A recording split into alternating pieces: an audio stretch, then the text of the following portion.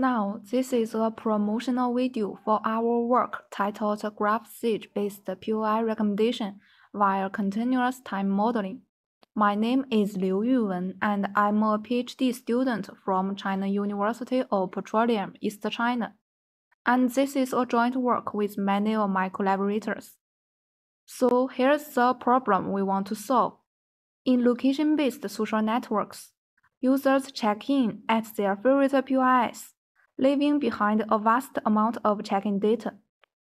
How to utilize users' check-in data to provide users with satisfactory recommendation is the problem we want to solve.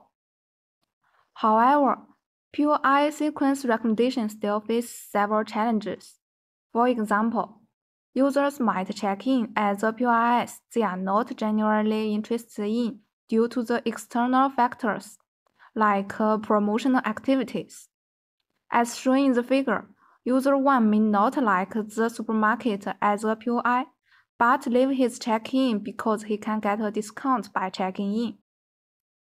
Filtering out noise and non-preferred interests from check-in data to make more accurate recommendations presents a significant challenge.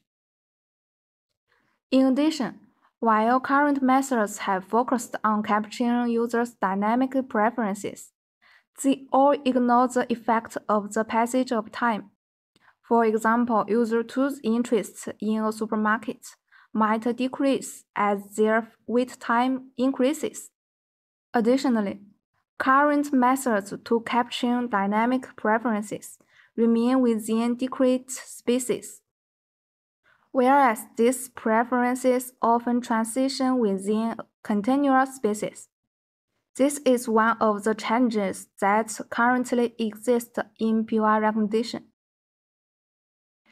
To address the above challenges, we propose to use GraphSAGE to capture users' true preferences and integrating it with neural ODEs to model these preferences from a discrete to a continuous space.